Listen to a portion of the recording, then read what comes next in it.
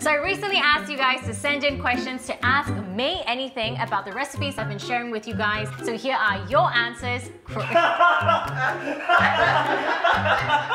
So I recently asked you guys to send in questions to ask Mei anything about the recipes that I've been sharing with you guys, the canned foods I've been working with, and anything nutrition related. So here are your questions answered by Mei.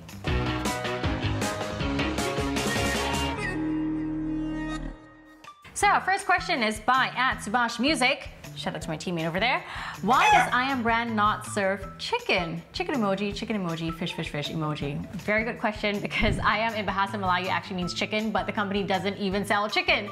But it's a very interesting story that I actually just learned about. So back when the company first started out, their packaging had the founder's name, Chloé, a Frenchman, and the image of a rooster, which is a French emblem for products of good quality. But a lot of people on the streets couldn't really pronounce Chloé, so they referred to the brand as Cap Ayam, which means the chicken brand or the rooster brand in Bahasa Melayu. And then after World War II, the company decided, well, you know what, let's just change our name to Ayam Brand. So in a way, it is a brand of the people. There you go. Next up, @Bunhao Huang asks, do canned foods have preservatives? Well, my answer to that is yes and no, but always do read the ingredients list. Canned foods don't actually need preservatives because they undergo a very stringent sterilization process that kills all bacteria in the food, and also the canning process involves a vacuum being created in the can and it's sealed airtight so no bacteria can enter it anyway. So my advice when shopping for canned foods is actually to look for a nice, clean and smooth can that doesn't have any dents in it, as that can compromise the vacuum quality. And here's a fun fact for you. The companies who actually use preservatives use it not because the sterilization process isn't optimal. They use it to preserve the color of the food. And that applies to foods like canned vegetables or even canned luncheon meat, for example. And that's why you see that the vegetables are super green, the luncheon meat is nice, pink and fresh. So that's why they use preservatives. So there you go. Always look at the ingredients list and look out for dents. Alright, @Dauntless asks, does microwaving food destroy its nutrients? Well, any form of cooking does result in a loss of nutrients. For example, if you're boiling food in water, water-soluble vitamins like B's and C's will leach into the water. But I would say if you're cooking, try not to do that in a microwave because your food would really dry up. But if you're using a microwave just to heat up food, it's completely fine. Next one is by @PrettyPlease, and she says, I ate the chili level 5 chili tuna. Yes, the one with 5 chili symbols. And it's too much for me, but also so good. Well, Pretty, I feel ya, because I love it too, but I was sweating my head off in that episode. And honestly, I can't decide whether or not I prefer the chili tuna punishment or the chinchalok one that we had. So I'll let you decide on that one. Okay, the next question is by @GalLoveSongs, and she says, how long can I keep canned food after it is opened if I don't use them all up at once? Well, I've got leftover sardines and tuna myself too, but you should not keep it in the can. You should always tip it out into an airtight container, store it in the fridge 2 to 3 days, and you're good to go. Okay, the next one. You guys are asking good questions.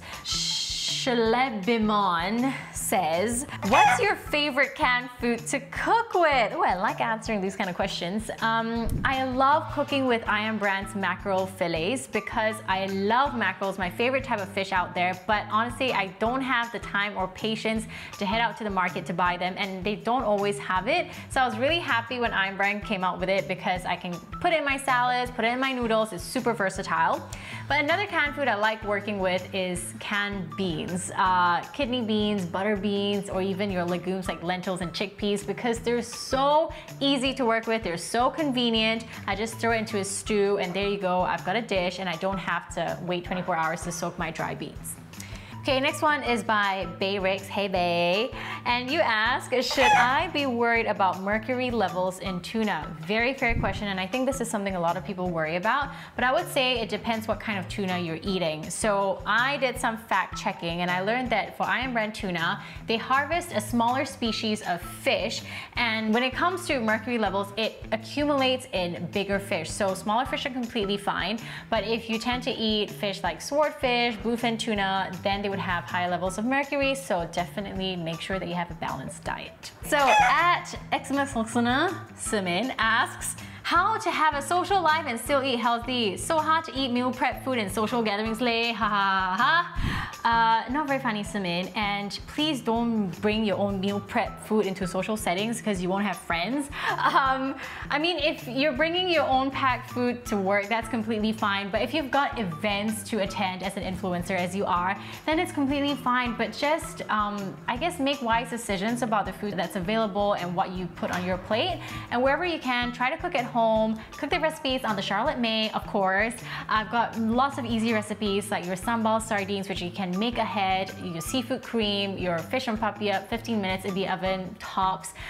So I really hope that you can find a balance, but don't beat yourself up if you can't follow like a certain diet that you have in your mind. As long as you feed your soul, feed your tummy, and you're happy. So there you go. Next up, Squarebells asks, is fresh fish always better than canned fish?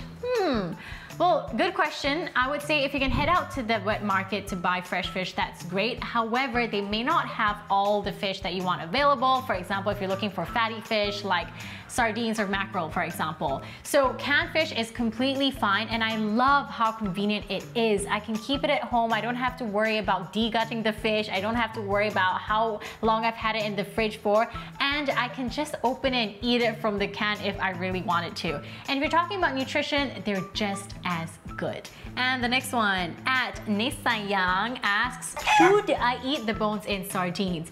My answer is yes you can, and yes you should, because the bones in sardines are full of calcium and they're good for our bones too. I know they can look kind of creepy like a fish's spine, but it's super soft, super brittle. You can just mash it up. There isn't much flavor, so mix it up in your food and you're completely fine. And moms ask me if it's safe for their kids to eat it as well, and my answer is yes. The next one is by at Shloopdog. Shloopy. That was really terrible. If I take fish oil supplements, I won't have to eat fish, right? Wrong. Okay, many people take fish oil supplements because it's an easier way to get their recommended daily intake of omega-3 fatty acids, but they're found in foods naturally as well, in oily fish like your mackerel, your sardines, salmon, tuna. So I would say that those are better because the omega-3 fatty acids in those natural food sources are more bioavailable than they are in those supplement gel capsules. And this is huge. There was a study done a couple years ago that found a lot of fish oil that were kept in these gel capsules actually went rancid, but you can't tell because they're in gel capsules. So if you want to go ahead to buy supplements, I would say number one, buy from a trusted retailer. Number two, store them properly. And to be extra safe, I would actually say to squeeze the capsule slightly, have a sniff. If it smells rotten, then Shloopdog, I would say to drop it like it's hot and reach out for some fish instead. There are legitimate applications for eating fish oil supplements, but I would say go for natural sources. If you really think you're lacking in them, see your GP before buying some capsules. Hope that helps. We've come to the final question, this one from Instagram. Raj Kishan asks, is canned food good for our health? You really know your food really well, clap clap. Well, I should because I'm a nutritionist after all. But is canned food good for our health? Well, it can be, but as I always say, make sure you read the ingredients list to make sure that there are no nasties in there. And canned foods are good for us, but they don't provide all the nutrients that we need in our balanced diet. So things like fruits and vegetables, try to have them natural and fresh, guys. And here in Singapore, there's something that you can look out for. It's called the Healthier Choice symbol. It looks like this. It's a red pyramid, and it tells you that this product is healthier than other products in the same category. And so this one here says that it is lower in sodium and lower in saturated fat. And Ayam Brand also has labels which tell you that it is reduced salt, it's lighter than others. So you want to be looking out for labels like this. And guys, that's it for now. I really hope these answers have helped you, but you can always ask Mei questions anytime on my social media channels at The Charlotte Mei. And as always, may the food be with you.